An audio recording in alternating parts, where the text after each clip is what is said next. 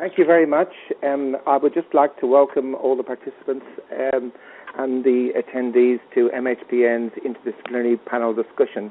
Tonight the discussion is on collaborative care and mental health of people from migrant backgrounds. We are very fortunate tonight to have four excellent speakers on the panel. We have firstly Dr. Joanne Gardner. Joanne's a GP with a special interest in refugee mental health. She works as an adult refugee health fellow at the Royal Melbourne Hospital and also at CoHealth.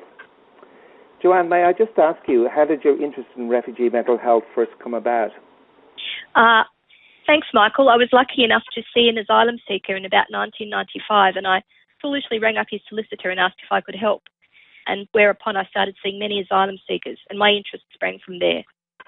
Right, so the word spread. Well done. And joining Joanne is Harry Minus. Harry is a well-known psychiatrist from Melbourne. It's great to have you with us, Harry. Hi, Michael. You're involved in a range of projects and organisations. Some of that involves international work and also work here at home. Can you tell us a bit about this international work? We are involved in projects that are focused on developing mental health services in a number of countries in Asia. Our biggest projects are in Vietnam, Indonesia and Sri Lanka, but we also work with some regional organisations like ASEAN and WHO and so on. So most of our work there is working with colleagues in university departments or in service agencies and with ministries of health and social affairs. So you have a special interest in systems and mental health? Yeah, very much so. Where our interest is precisely that. How can we actually build systems that actually work better for people who have a variety of needs? Great, Harry. Thank you very much for joining us. We also have Lata Satyan. Lata, thank you for joining us. Can you tell us a little bit about your work in the area of family violence and strategies to prevent this, particularly in relation to migrants and the Indian community in your work as a psychologist and a teacher? Sure, I'll be happy to, Michael. Hello, everyone. A pleasure to be here this evening. Well, I have been a psychologist for quite a number of years, and through that I started seeing several women who approached me on their own, really, to just talk to me. You know, they did not come and see me as a professional as such, but they wanted to speak to somebody who was an Indian and who perhaps understood the cultural background and who could help them in any way. And so my work started that way, but since then, so I do work as a voluntary psychologist within the Indian community, but also I conduct research in the area of family violence across migrants as well as non-migrants. So I'm involved in a range of incidents, if you like, on a regular basis, and at any given time I'm assisting at least 4 women concurrently. So, well done, Lata. Thank you. Yes. That's good. So your expertise extends all the way from Deakin University in Victoria to Facebook and the World Wide Web? Well, a bit of that, I would just say. I think a few people have contacted me through different means, which I'll go through my presentation as to how women actually contact me. Yeah. Thank you very much, Lata. I'm going to carry on from where I stopped, but briefly I've introduced Joanne Gardner, a GP from Melbourne with a special interest in migrant health. Harry Minus, a psychiatrist from Melbourne with a special interest in systems in mental health and also with assisting third world countries in delivering better mental health through better systems. We also introduced Lata Satyan, a psychologist who teaches at Deakin University in Victoria and who has a number of clients she follows from the migrant Indian community with problems. The last person I'm going to introduce in our panel tonight is Vivian Braddock. Vivian is a social worker by training, and she is presently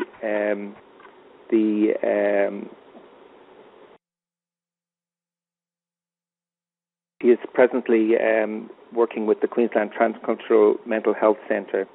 She leads a statewide consultation team to help improve the mental health care of migrant clients. Vivian, what do you find are some of the biggest challenges you find in improving the mental health care of clients with other languages apart from English? I think some of the biggest issues that we certainly see are around stigma, that there can be a lot of shame and stigma in having a mental illness, but also too, I think really importantly, about how mental health services are responding to clients from migrant and refugee backgrounds. I think there are a lot that we have to learn and that we can certainly improve. Thanks very much, Vivian. That was very good. You may need to just speak up a little bit or turn your volume up a little bit. Thanks, Vivian. Okay. Now, I'll just go through a few ground rules for tonight. Of course, we all need to be respectful to each other, participants and panelists, and behave as if it were a face-to-face activity. The attendees can post comments and questions for panelists in the general chat box. And the feedback from the attendees is important, and finishing the short exit survey. Now, the learning objectives and outcomes for today are threefold. Firstly, to raise awareness of the migrant experience and associated mental health risks, particularly for women with young families. And really that pertains to the case study. And the case study gives us lots of information that will help us in achieving this learning outcome. Secondly, we need to identify the key principles of the featured disciplines approach in screening, diagnosing and supporting the mental health of people from migrant backgrounds. And this is achieved through the presentations from our excellent panel. And then thirdly, in our interdisciplinary collaborative discussions afterwards, question and answer with the panel, we will then explore tips and strategies for interdisciplinary collaboration among practitioners working with migrants experiencing mental health issues. Now, without further ado, we will move on to the GP perspective. And Joanne, I would just like you to start, please. Thanks very much, Michael. Thanks, everybody. I suppose at this point, here I am with Rishika, cuddling Anisha, and Ishan sitting in front of me. And by this stage, hopefully, I have had some alarm bells starting to ring. And I'm thinking that this one isn't going to be straightforward. And I'd better think pretty carefully and tune in to the zen of the moment to try to work out what to do next. And clearly, Rishika's posture, she looks very worried, very intent. And Ishan, his attitude doesn't quite gel.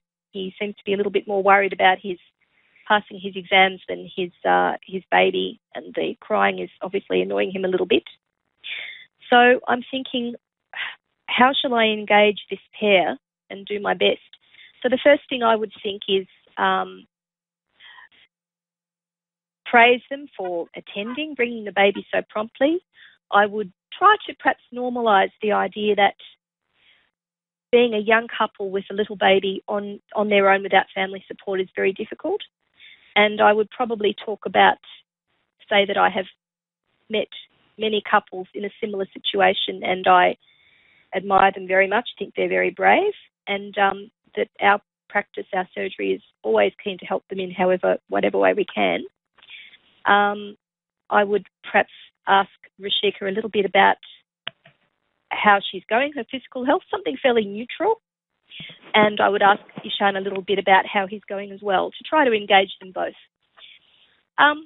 Then I would try to do a very thorough examination of the baby for reassurance, starting at the top of the head, working all the way down, doing every bit, making sure that they knew, and particularly Rishika, that I was doing everything I could to make sure that the baby was okay, and to particularly engage her and make her see that I was a trustworthy person by the means of the way I was managing her baby at least. And then, if possible, once I'd sorted out why the little one has a fever, I would try to see Rashika on her own. Now, this isn't always easy, particularly as Ishan isn't happy that I would do that. But quite often, if I talk about, first of all, bringing the baby back in a few days for a checkup of the fever, whatever it is that I might find, a check of the chest or feeding or what have you, the sick baby is a really good in to this family, this couple, gives you a really good way to engage them. The second thing is I would say to Ishan and Rashika that, women after childbirth do need regular checkups to make sure they're okay. And often this is women's business. And it's important that Rashika has the opportunity to have a full women's checkup. It's quite possible that she may, I can't remember, she may or may not have had a 6-week check. She may or may not have had a pap smear. So at least I can offer that she does that. And most men in that situation are quite happy to go out of the room at that point, at least in my experience. If, of course, I was a male doctor, it would be a little bit more difficult, and I would try then to refer to a female doctor or a women's health nurse if I was lucky enough to have one in my practice. A quick point about language. Now, this couple speaks very good English, but it is very, very important when you are seeing people from non-English speaking background that you offer a trained interpreter. The telephone interpreting service is a free service that any GP can use to register. The interpreter can be on site or over the phone, and the interpreter can also be interstate. And in certain circumstances, I had actually arranged with the patient before using the interpreter that I would give the patient an alias and use an interpreter interstate, so there was no way that anyone could work out who they were. And this has been very successful. Now, when we look at this family, there are a few things, obviously, that come to mind and we are going to talk about. One is the possibility of intimate partner violence and how we deal with that in this complicated setting. Another is little Anisha's sleeping problems and possible failure to thrive. And that, again, is a way of involving other services, perhaps in a fairly safe and non-judgmental way. The third point is Rashika's social isolation and her need for support and how we go about facilitating that. And then I think it mustn't be forgotten that Ishan is clearly under quite a bit of stress, and as a way perhaps of supporting this couple, his issues also need to be at least considered. So what can a GP do when they're faced with this sort of situation when we're querying intimate partner violence? I suppose if I've been lucky enough to get to the point where now I have Rashika on her own, she might have seen me a few times. Maybe Ishan is now comfortable enough to allow her to come because he realises that we're a trustworthy practice, we're helping his daughter.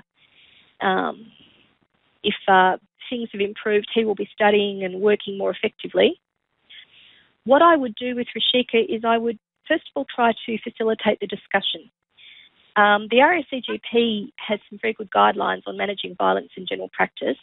They talk about, for example, having posters in the waiting room so that the practice is revealed to be a safe practice, a practice that considers these things.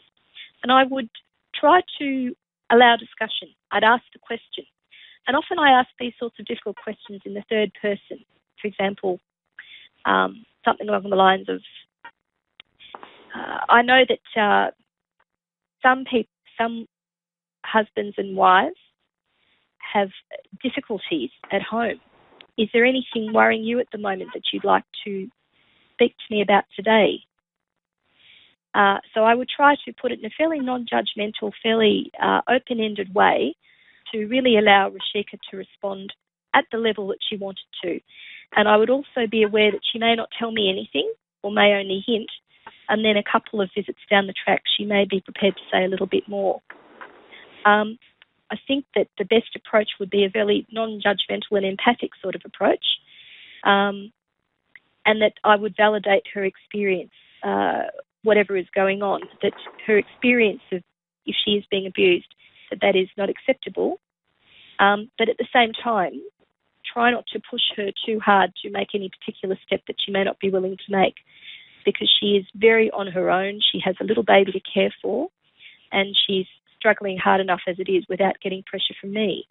What she needs from me is a supportive, kind person to whom she can come and who can at least tell her what her options are and what is acceptable in Australia, give her a norm, and that I can offer her information and resources in the appropriate language.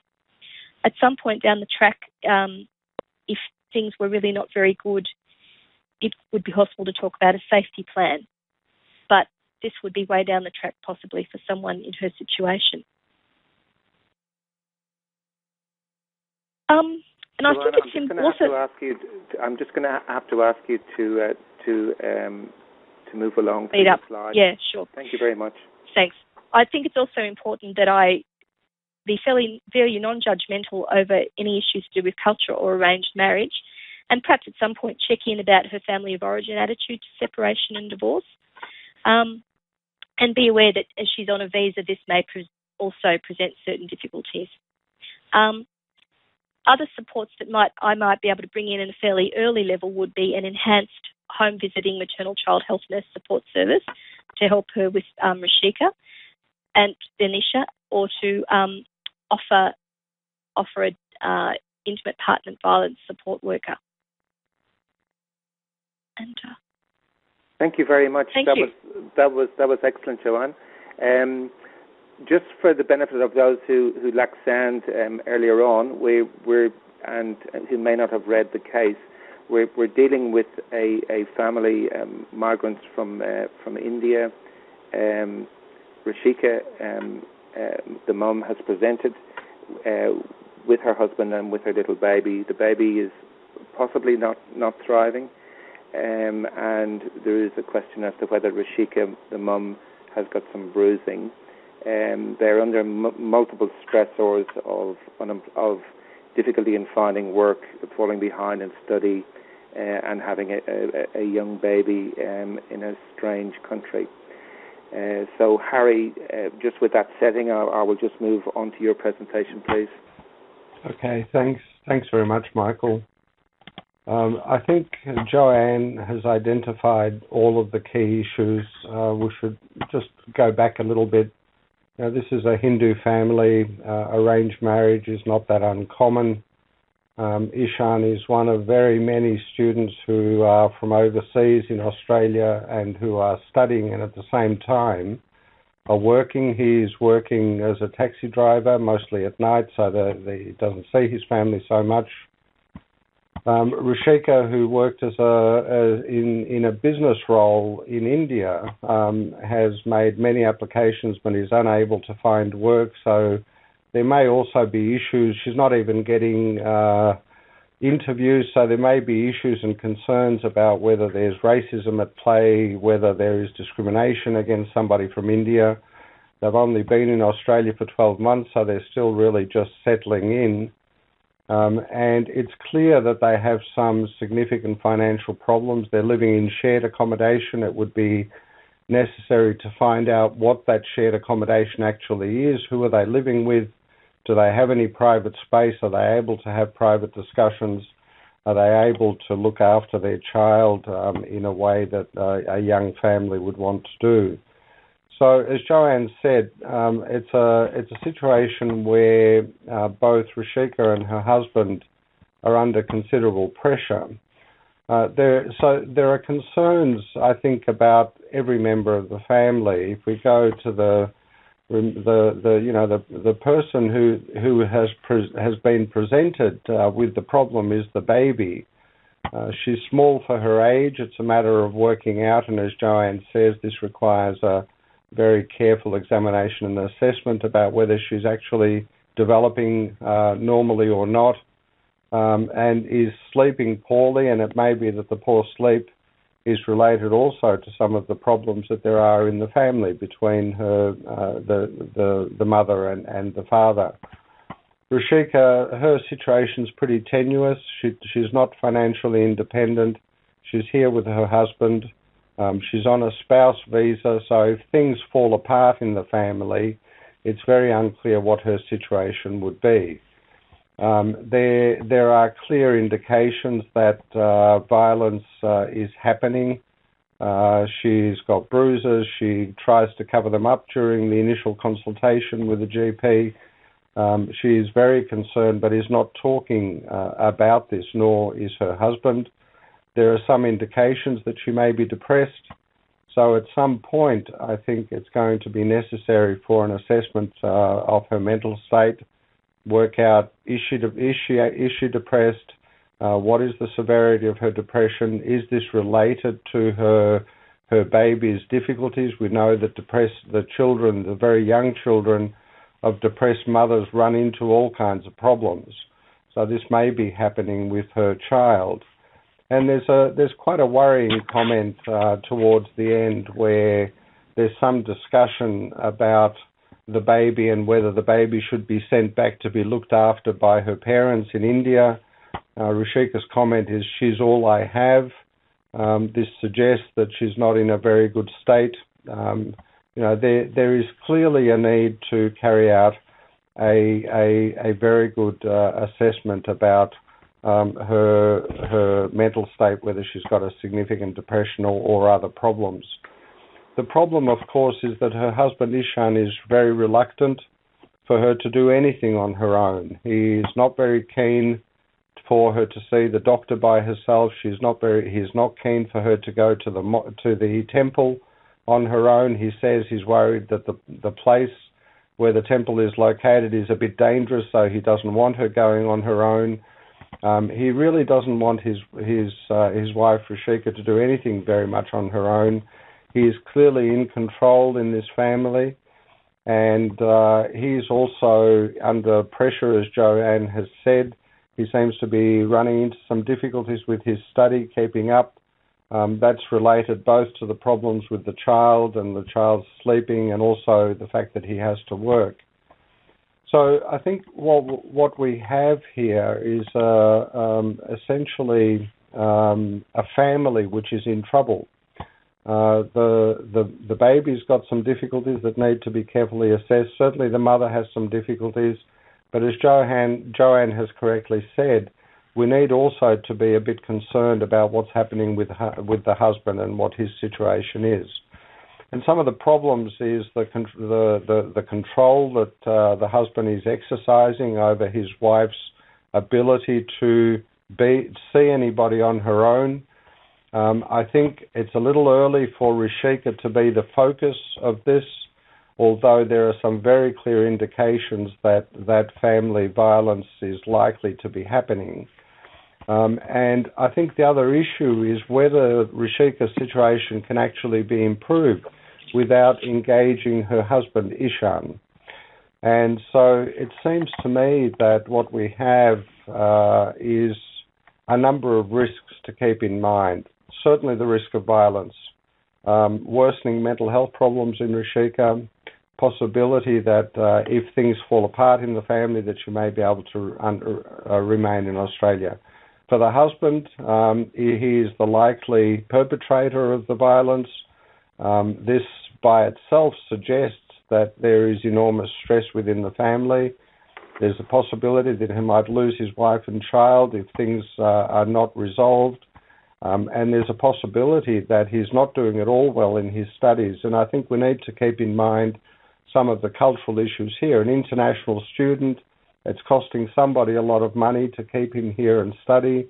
There are issues of his own pride and the family's pride if he's not doing well in his studies. So those things may also be contributing significantly to his behaviour in relation to his wife and also to his child. Although there's no suggestion of it, I think the possibility that the baby might be at risk needs always to be kept in mind, and so that's something that needs to be considered. There's the risk that the family might break up if things are not resolved. But as I mentioned before, I think it's unlikely that it's going to be possible to do anything effective about these multiple risks without actually engaging Ishan. And as Joanne has said, I think the entry point is the baby. I think both the father and mother are clearly concerned about the baby. about its growth, about its poor sleep, and so on. I think concern about the baby is likely to be the most acceptable entry point to a broader assessment of how this family is functioning. There are obviously big problems in terms of family functioning, and I think assessing that is the most urgent issue. In terms of whether Rishika is referred by a general practitioner to some specialist support, it's very unlikely that her husband would accept, and she herself may not accept, referral to a psychiatrist at this stage. Joanne has already said that it's a bit down the track in terms of actually being able to bring to the fore this issue of domestic violence, and it may be at some point a little bit further down the track that somebody else can be brought in to look at the issue of violence. And one of the things that needs to be thought about, I think, is the possibility of referring to a pediatrician who is known to have very good skills in both assessment of families and also assessment of possible mental health problems in the different members of the family. And this may be the way to actually get into this family and to start looking at what's happening, start getting the family to acknowledge the problems that do exist and open up a space to look for some kind of resolution of those problems, which may or may not involve specific psychiatric treatment. So that's it from me. Thank you very much, Harry. That was an excellent presentation, and as was Joanne's. And now we move on to Lata's presentation, our psychologist.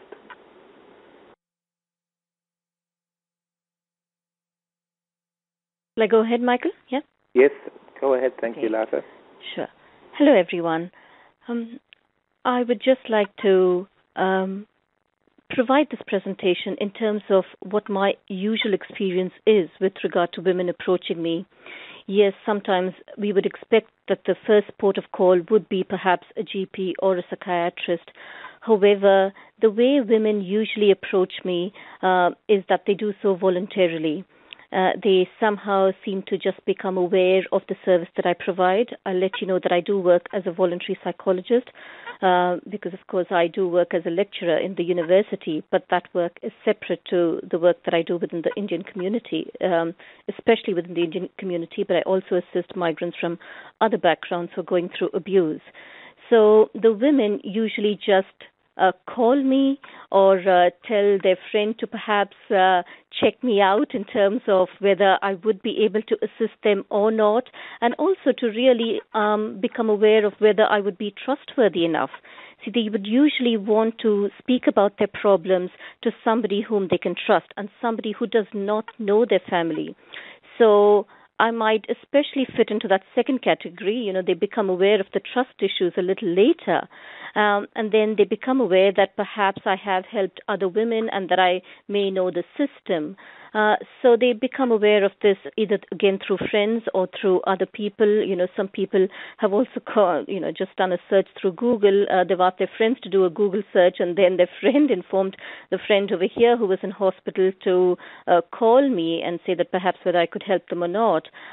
Again, through Facebook, it's just because I have formed a group called the Indian Women Support Group, and so if they try to Google anything again about providing support to Indian women, they may come across that, or through an organization. And I've written there unlikely because they usually, again, would not approach an organization to talk about any difficulties they may be having. So overall, the woman who might be going through intimate partner violence, such as Rishika herself, would initially contact me on a very informal basis. But however, of course, the advice that I provide would all be professional, and I do inform them of the confidentiality issues and all of the other regulations and that I would follow when they are narrating their stories, if you like, to me and their difficulties to me. So it is difficult for them to make that first port of call. It's really difficult. And, a lot of the time the women have actually gone through several years of abuse, ranging from anywhere between 1 year to 14 years of abuse before they've actually picked up the phone and called somebody or even told anybody of the difficulties that they have been facing for most of their lives. So it is a very difficult issue for women to even just pick up the phone and call. So, Joanne has gone through about the GP and how they would diagnose them. I think it's a really important point wherein a GP could actually try and pick up on certain signs as to what might be happening within the family, because apart from approaching a psychologist, they would more so approach a GP for any other instance, such as the child being unwell. So this is where GPs, I think, need to be trained further to pick up and look out for signs really in relation to intimate partner violence and then actually act on it. I do know of a few GPs who are quite aware of these issues, and they do pick up on the signs and then do something about it. Unfortunately, some of the other people I speak to, they're aware that it may actually involve more paperwork, and so they're not prepared to actually do something about it unless the family actually tells them something. So that is something that we need to be aware of as well. And so if someone does contact us, it's about how do we help them. And I think the first important thing is to understand the person. And I say understand her. What I mean is that understand her holistically in terms of how difficult it must have been for her to actually just pick up the phone or to even approach you, to tell you anything at all in terms of the difficulties that she may be having, whether the person approaches you as a GP or as a social worker, or, you come across her through another kind of training organization. But I think it's really important to understand when the woman starts speaking about her background, to really be informed about her culture as well, her cultural orientation and the cultural practices. And what I mean by this is that how difficult it would be for someone such as Rishika to open up anything at all about the husband and her experiences within the family, because it is a matter of shame to actually talk badly about the family, and in fact to talk about the difficulties one is experiencing within the household outside the household. So it's really important to be aware of that. We also need to understand the ostracization that may occur for the family if Rishika went outside the family to actually seek assistance and talk about some of the negative experiences she's having within her family. So we need to be really aware of that, and that she may not want to seek formal assistance. See, a lot of the time, sometimes they just need someone to listen to them, to try and validate their responses, that perhaps what is happening to them is a wrong thing. They're not really aware a lot of the time that, in fact, there is a law against family violence. A lot of countries around the world, they do not have laws in relation to family violence, or the laws are minimal, or again, the men are protected to a great extent. So we need to be aware of these things as well, and as to how, therefore, the women may not be aware of their rights and of the law in Australia. And so they may not want to seek formal assistance. And so this is where we need to ask ourselves, how then can we encourage somebody like Rishika to seek assistance? So if they went to a person like Joanne, who picked up on certain signs, who was offering certain kinds of assistance and recommending her to come back for another checkup, but then if she didn't want to come back alone, or if the husband said that he was not going to bring her alone, how then could we actually encourage her to seek assistance? I think what we would need to do is to provide her with pieces of information, perhaps brochures, information about helpful organizations, resources, contact numbers, and also some definitions, a description of family violence itself. I think that would be really useful for them to go back and read. in terms of, as a psychologist, how I respond to something like this is I make an initial assessment of their mental health concerns. I ask them a whole range of questions and try to gauge how they are performing in all aspects of their lives. If they have children, how they're looking after their children, how, in fact, perhaps their children might be suffering as well, and they may not be so well. Their physical and psychological health may be of concern. So I do try and perform an initial assessment. What I usually realize is that there are a whole range of factors that impact on their mental health, and it's not so easy to just target, only to try and, for example, provide counseling and say, well, this is what I'm going to do, and, to try and help build up their resilience. It's not so much that. There are many, many factors, and we need to try and understand those factors. And in fact, what I have realized is that, in fact, we cannot enhance their mental well-being unless those other matters are taken care of. When I say other matters, I mean something like basic necessities such as provision of food, accommodation, being able to stay in the country. I'm currently assisting a woman whose visa runs out on Thursday, and she needs to leave. The government has told her this is an intervention that has been provided at the ministerial level, and the Minister for Immigration has told her that she needs to leave the country by Thursday. I've been coordinating for the past week a whole range of efforts to try and get her to stay in the country. We have found a way, and we are submitting the application tomorrow morning, and I am hopeful. That's all I can do at this stage. All of us can do at this stage. I am hopeful that she will be able to stay beyond Thursday. So there are many other factors that need to be taken care of, usually prior to us only focusing on the mental well-being aspect. And so this is what I try and do to see how I can assist with those other matters as well. And I usually have contacts with a range of people who are able to assist, but something like provision of food, I just send out an email to all the people I know and ask them for donations, if they can provide groceries, for example, or money for petrol and so on. And usually people have been very responsive. These are just individuals within the community. They usually provide me, just a few weeks ago, I sent out an email on Sunday afternoon. By Monday night, I had groceries that would have been enough for a month for the family. So these are the kinds of matters I'm talking about. So when there are urgent, basic needs to be met, we need to be careful, and we need to assess that, and we need to see how we can respond to that. And I think what needs to really happen here, which will lead into my next slide, is that we need to work collaboratively, everyone together, not just the medical professionals, but I'm saying people within the community, people who are able to offer a whole range of other services.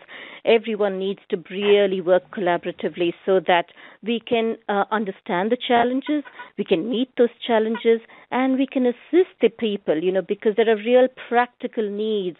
It's not enough for us to only speak about the theory. Yes, we need evidence-based practice for intervention to understand what family violence is, but we also need to understand in terms of how the community actually needs our help right now. And I think as professionals, even for me as an academic, for me what I see is that the translation of knowledge is very important. Yes, we understand what family violence is and what interventions can do, which interventions are effective, but then we need to really translate that into our practice. And I think it's important for everyone to do that, to try and do the best we can. And I think there are so many resources out there. Some of them are being underutilized. In fact, a lot of them people just don't know where to go for help. For me, just by trying to assist each woman and each person's situation is so very different. I've just become aware of the system so much more, but there's always so much more that I'm learning. So I think everyone needs to really work collaboratively. And I think, in fact, this is perhaps a great opportunity for us all to come together and understand what responses are available and how perhaps, in fact, if everyone could talk about the resources that they have available, I think that would be great as well. So Thank you very much, I hope Lata. that we can all work together and really assist the people in need, such as Rishika and Deshan and the family there. Thank you. Thank you very much, Lata. My pleasure. And thank you very much for making us think outside the square, and outside the square of our particular disciplines, but also mentioning the collaboration between disciplines, which is so important in managing cases. And now we're just going to move on to Vivienne Braddock's presentation. Vivienne? Yes, hello. Thank you, Michael. I'll just move your slide on. Thank you. There we go. Yeah. I think certainly the speakers that have gone before me have talked about a lot of things that I was going to cover and a lot of really important things. So some of the things I might cover fairly briefly because we've already gone through them. Vivienne, sorry, the sound is just dropping out a bit. If you can just move it closer to the skin on your cheek, it'll sound better. Thank you. Okay. Is that any better, Michael? Yeah, that's much better. Thanks. Fantastic. My apologies for that. So look, this client or this type of client, we would see Rishika, she would have been referred to our service probably through a number of different sources, possibly a GP, possibly a friend of hers may have encouraged her to seek some help. And I guess our starting point would be looking at doing a really good assessment, considering what are the mental health concerns and presentations, and certainly thinking about not just Rishika but the whole broader family, that there are a number of issues for each of the members in this family. Rishika, while she is the person who we see initially and hear about initially and certainly raises questions for me about is there depression or something else going on, really needs to be looked at, but so do the others in the family. Certainly the baby, we need to think about whether or not there are issues around sleep, whether or not the failure to thrive has some medical causes and concerns. And certainly if you have a baby who's not sleeping, then it's going to be incredibly difficult to get sleep yourself and you're going to feel really lousy. So those are some of the things that we need to think about, both from a medical point of view and a mental health point of view. I think it's very important when we're thinking about this family and this couple is looking at some of the personal history as well. We know they've just come to Australia. We know that there's an arranged marriage, but we don't know what their goals and their hopes and their dreams are. We get a bit of a sense for Rishika that she had a career before she had a baby, and while she loves this baby, obviously that whole process of having a baby, giving up a career can be really difficult.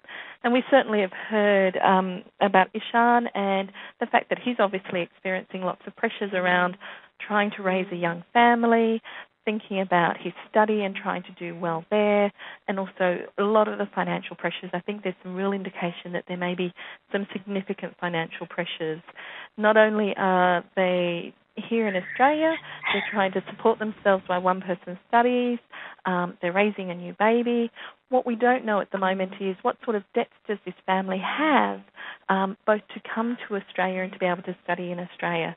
As international students, that whole process is exceptionally expensive. Sorry, I'll just get myself together here and move across to the next slide. I want to talk a little bit about some of the cultural considerations for this family. And when I'm looking at it and assessing with this family, some of the things that I really want to look at are what are their expectations of themselves. So we know that probably Ishan is very committed and dedicated to studying and doing really well there and probably has that expectation of himself. I suspect we've also got two parents that are incredibly dedicated to their little baby and want to be good parents. I suspect also something else that we need to think about in relation to their expectations of themselves are they being good children? That they probably have extended family that they have responsibilities for, and what are those responsibilities and how are they impacting on this family at the moment as well? In looking at some of those things, we also need to think about the broader extended family. We know the family are in India. We know they're unable to come out here and help this family, but they are looking for solutions as well. And one of their solutions is the idea of maybe the baby comes home to India, we look after the baby, you focus on your studies and your work, which can sound on the surface of it a really kind of distressing idea, but not necessarily. This may be something that is going to fit for them and work for them, and we need to keep that in mind. So we need to think about some of those expectations from and on the extended family.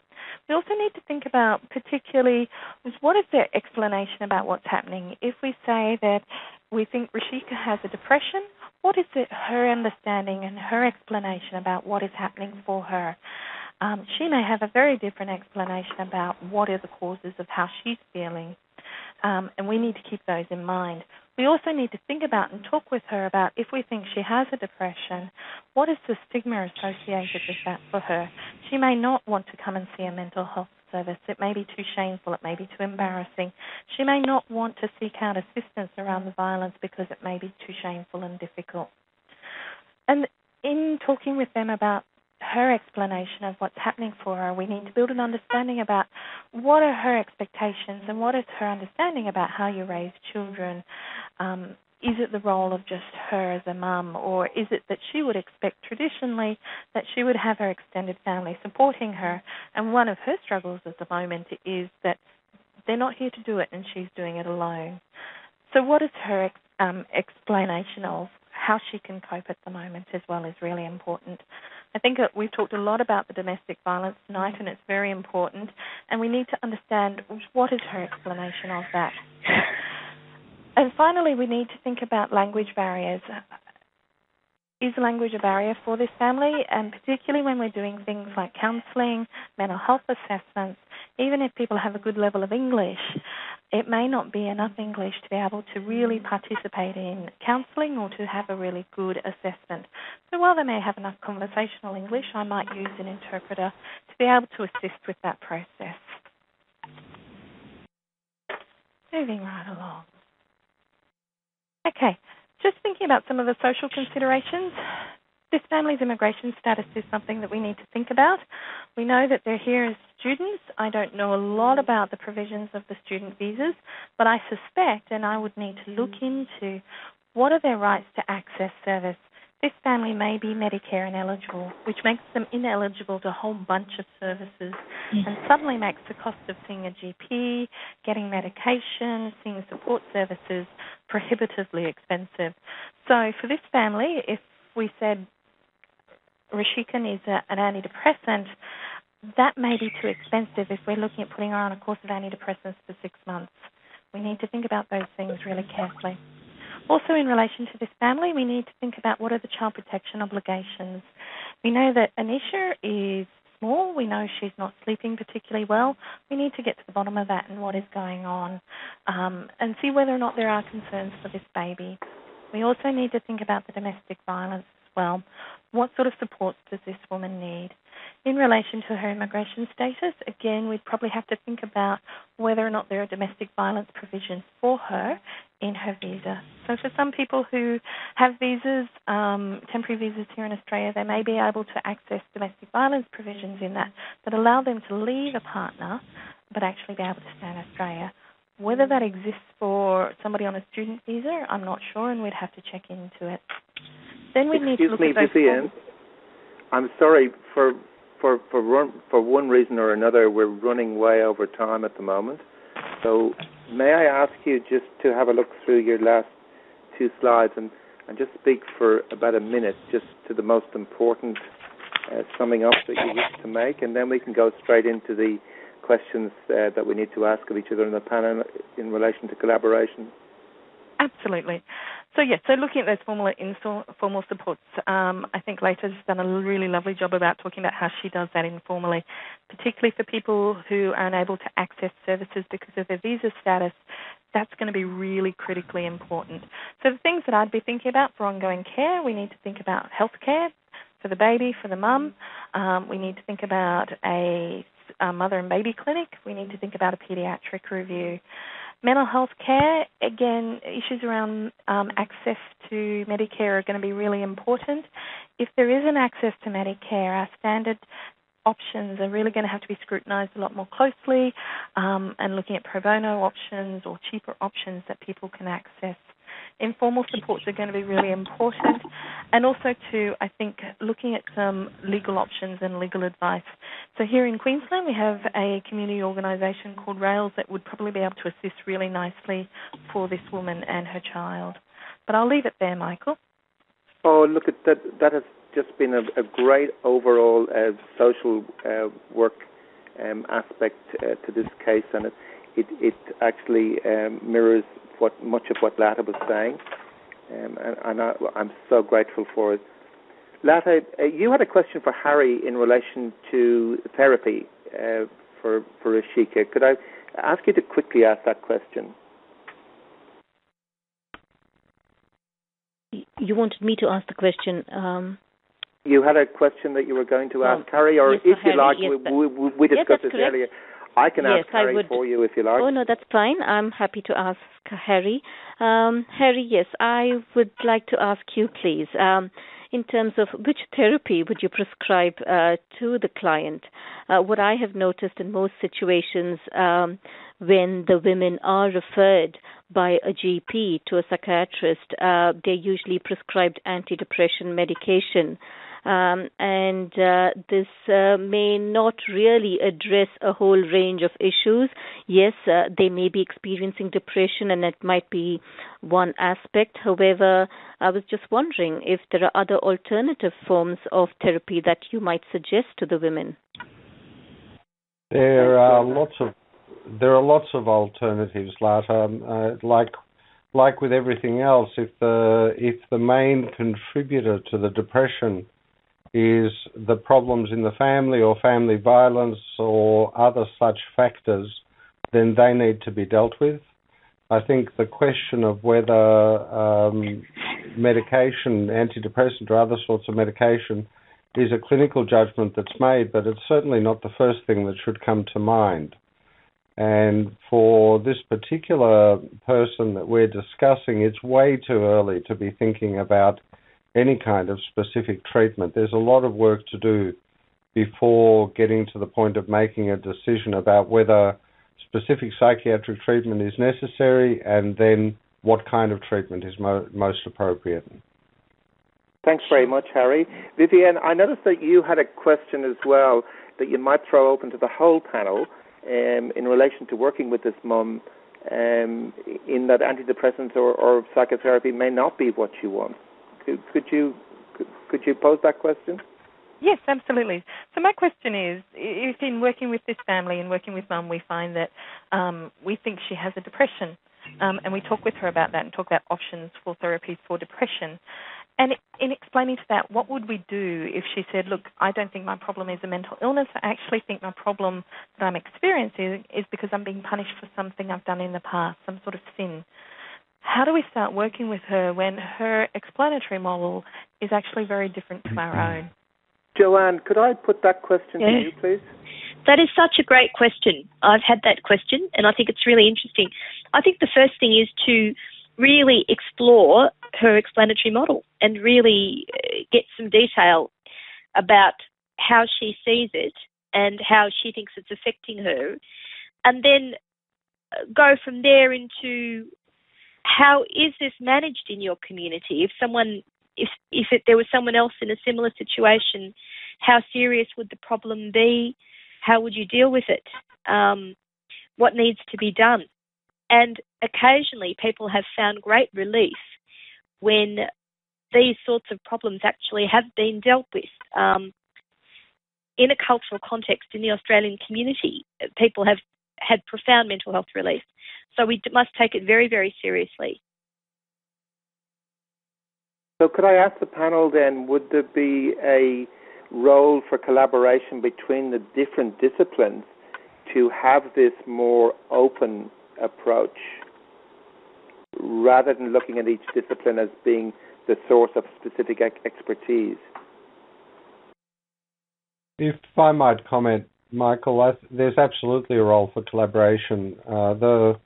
The problems in this particular family are social problems. There may be medical problems. There may be significant psychological, psychiatric problems. And I think it's likely, like with everything else, if we can identify what are the factors that are contributing to distress, dysfunction, illness, then those things need to be dealt with. And in this case, they're mostly social. They're mostly social issues. So if they've got really serious financial problems, that's going to need to be dealt with somehow. If they've got relationship problems, then family functioning, so the psychology of the family needs to be dealt with.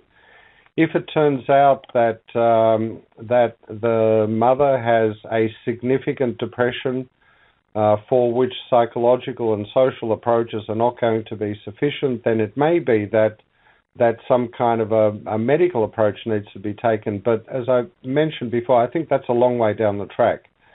And in the presentation in the case, there isn't really a lot to suggest that she has a very severe depression.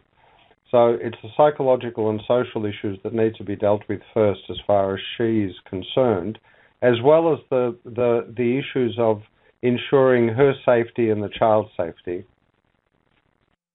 Thanks very much, Harry. And then just returning to you, Lata, I can give you 2 minutes to discuss therapy, because you're actually dealing with it on a daily basis.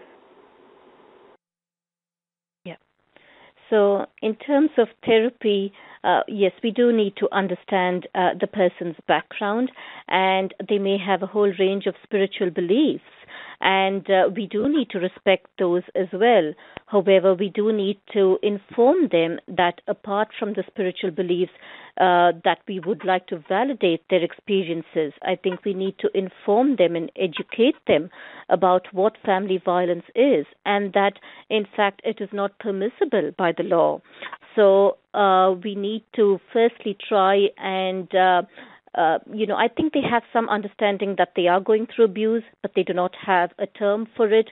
We need to inform them that there is a term for it, but also that there are laws in this country that would enable them to be protected. And so we need to inform them some of the basics first before actually, I think, going into the therapy. And we need to understand, again, their family's perspective. They may, again, not want to come in for long-term therapy. They may, just want to speak on an occasional basis, perhaps until the next, let's say physical abuse occurs. So we need to also give them the option of coming back to us when they are comfortable to, but then informing them that there are these resources available should they need to access them. Thank you very much, Lata. Unfortunately, time is moving on, so I will be moving shortly on for a summation from each of our panelists. You're allowed only 2 minutes to summate, and I will be quite stringent on that.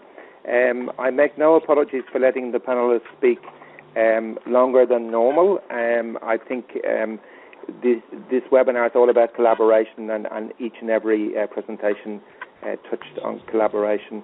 So without further ado, I'm just going to go back in the order of presentation again to Joanne. Would you like to just summate just for 2 minutes, just from your point of view? Yep.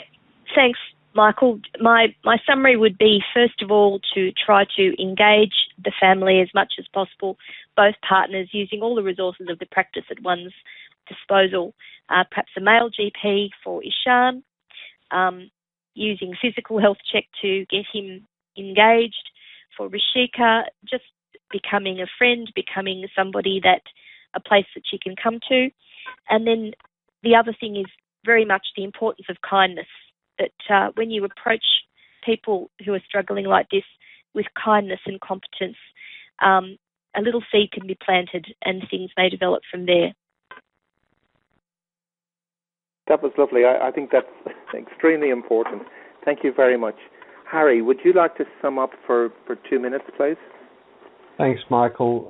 The situation that's described in this case is unfortunately very common.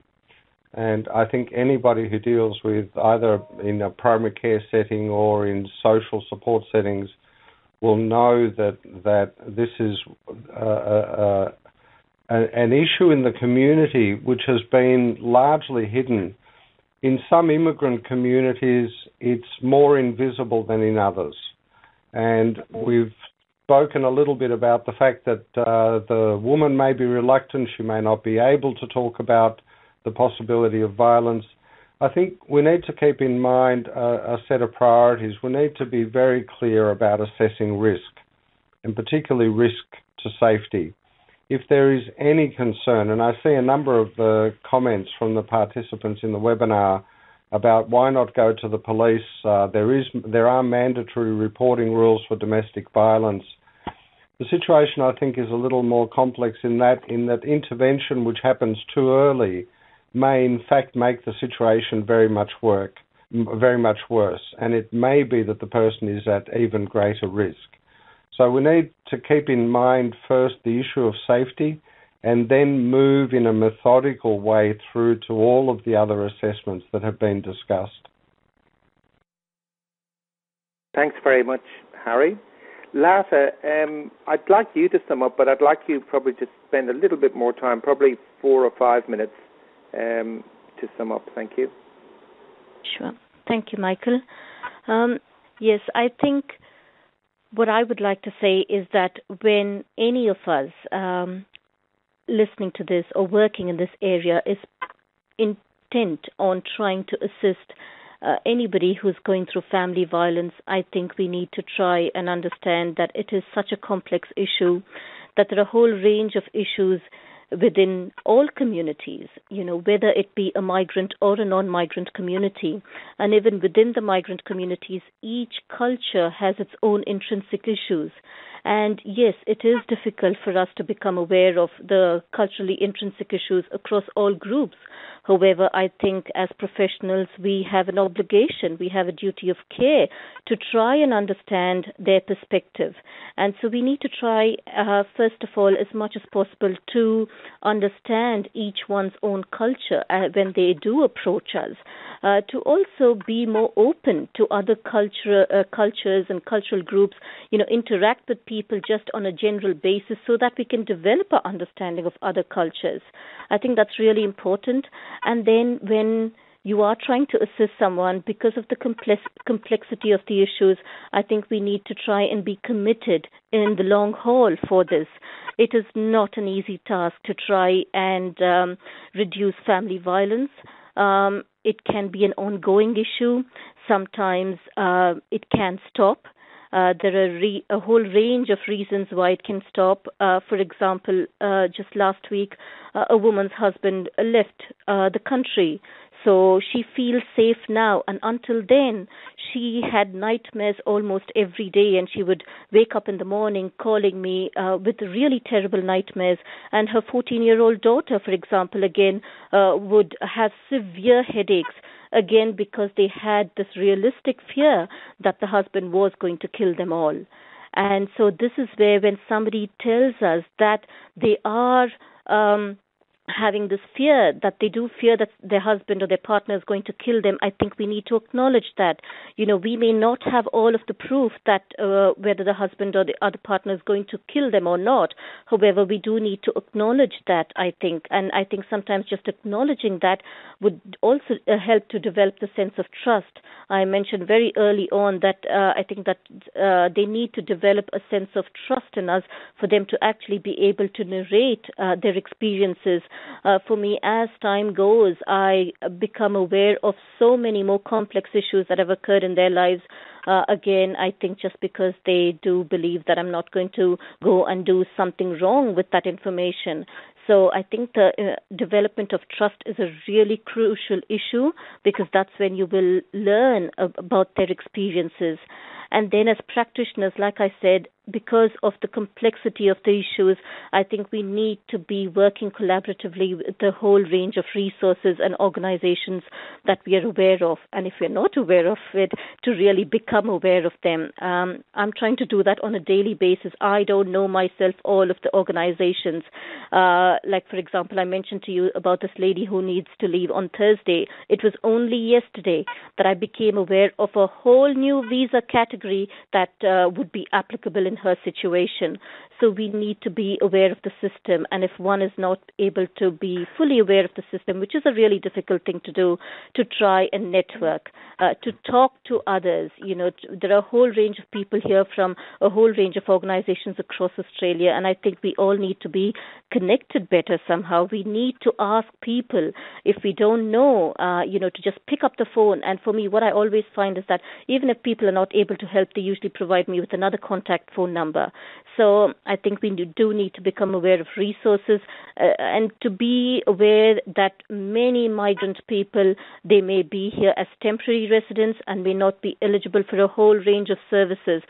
People may wonder as to why they cannot just go to a GP. Well, going to a GP means the cost, a cost to them, and they just cannot afford it. And you may then wonder that, if they're on a student visa, in fact, they do need to have medical insurance. Yes, they do need to have medical insurance, but if they're on a bridging visa, they're not required to have it, or in fact, a lot of people just cannot afford it, and they do stay on without medical insurance. So the reality is that people may just not have enough money to put food on the table for themselves or for their children or to even visit a GP. So how then are they going to pay a counselor, a psychologist, And this is where I think more people need to try and put their hands up, to try and do voluntary work as well. For me, I find that this is a challenge because, again, when I'm attending to critical situations, sometimes I'm running around doing a lot of the work on my own because it is a big commitment, as I mentioned. For example, sometimes I might just get a call saying, well, the person's visa was refused and the person has attempted suicide. I'm sorry to go into so much depth, but then this is what I face. Don't apologize. No, I can understand. And we value your experience and expertise.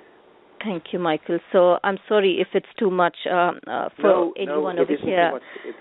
It's just okay, so if I can just provide you again with a glimpse of that. So again, I could just get a call saying the woman over here has no one over here in this country that she knows of, and that, for a whole range of very complex reasons, she was refused to stay in this country, and then she attempted suicide. In fact, one of the women I had spoken to in the morning, and I had tried to reassure her that we would find a way for her to remain in this country because it would have been shameful for her to return to the country. The family had disowned her back in India, and she just thought that, well, nobody could really do anything. And I got a call on Friday evening when I just came back from work that the ambulance was about to pick her up and take her to the Alfred. So I stayed all night at the Alfred Hospital. As Michelle Whiting, one of our participants, has so well said, it's the reality, Lata, and thank you for sharing so openly with us.